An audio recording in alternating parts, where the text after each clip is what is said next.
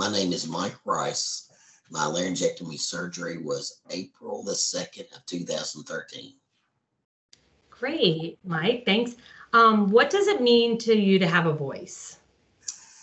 Well, it's funny, you don't realize what it's like to not be able to communicate and speak with people when you don't have one. But just the fact that I can do my job, I continue working, play golf, I'm active at church, I teach Sunday school. My job, it requires me to communicate with people on the phone, sometimes via Zoom meetings, similar to what we're doing now, and in person. And that I can work with my hands and I can talk to people just like I did before my surgery.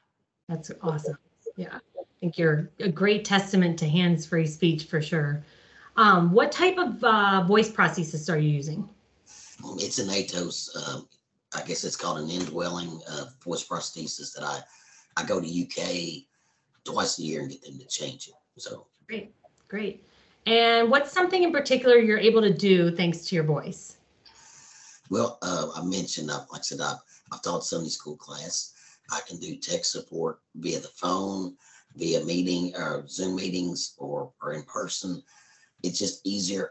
I found out that people don't read lips very well. So, and I have terrible penmanship.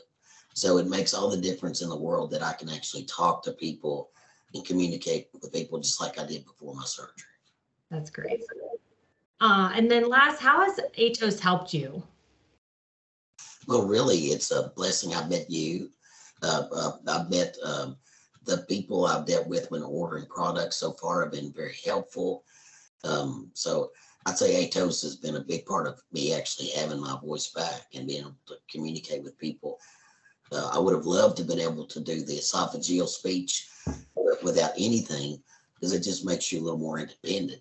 But Atos has been very helpful in flexing and having a fairly normal voice. Yeah, that's great. All right. Well, thanks for your time. I'm going to stop recording now.